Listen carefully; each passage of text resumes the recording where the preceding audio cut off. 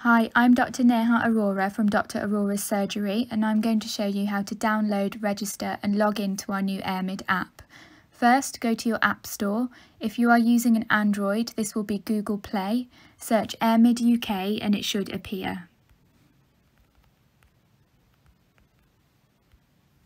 Once you have found it, simply press download. I have already downloaded it, so I can just select open. Once you open the app, you will need to log in. If you have a System 1 online account, you can use the same details to log into Airmid.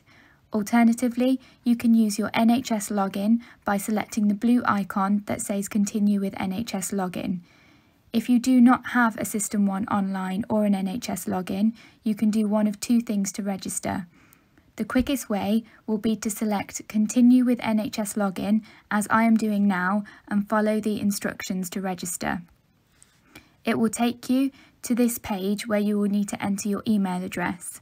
You will need to provide a photo ID and personal details when prompted. We are told verification by the NHS can be done within 2 hours.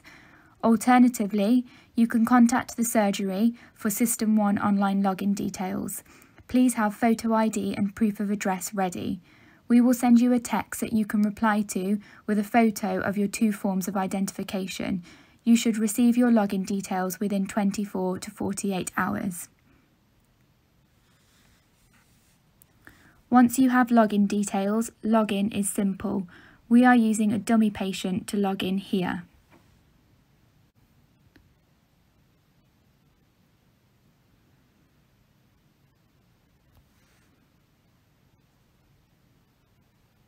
Once you have entered your login details, press login and it will bring you to this page. When you first log in, depending on your phone, it will give you the option to enable Face ID or fingerprint. If you choose either option, you'll be able to log in automatically without having to enter your login details again. I'm going to select yes. It should then bring you to this page where you can see Dr. RK Arora as the surgery name. Here you can see the app will allow you to request your medications and view your records. We have detailed videos on how you can do each of these things later. For now, let's select the next icon in the bottom right corner. This page can look confusing. You may see other surgery names here. However, do not worry, these are just local organisations who may be using the app for healthcare.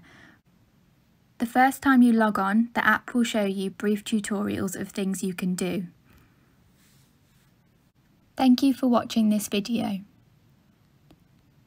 We also have prepared videos on how to use the app and view your medical record, how to do an online consultation, medication requests and changing your nominated pharmacy,